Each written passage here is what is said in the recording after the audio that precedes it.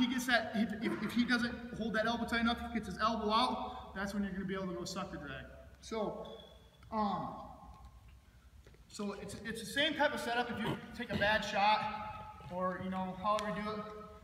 Say if I take a bad shot here on my feet, I get caught out front here, I switch my knees, get to this arm here, and he pulls that out. From this position, I got to make sure now that my right knee stays up.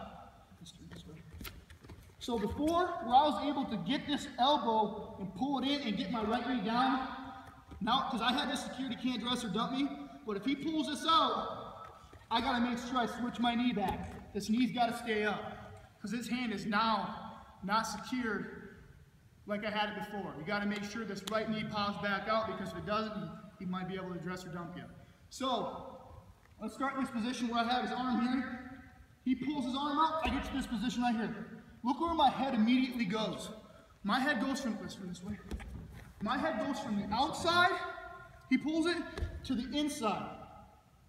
Outside to inside, and that's really important because now, I can't, because when I do my drag, I can't drag from this position. I gotta have my body angled so I'm able to drag across his body.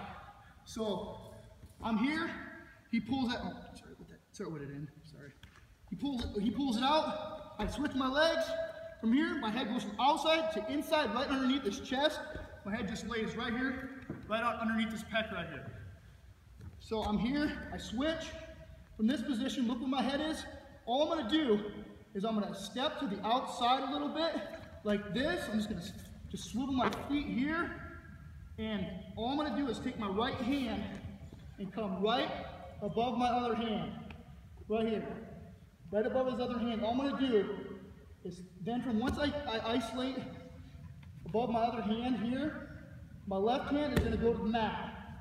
So again, I'm here, he pulls that out, I switch my knees, get my head underneath him, my right hand comes from the mat to up above his elbow, the left hand goes to the mat.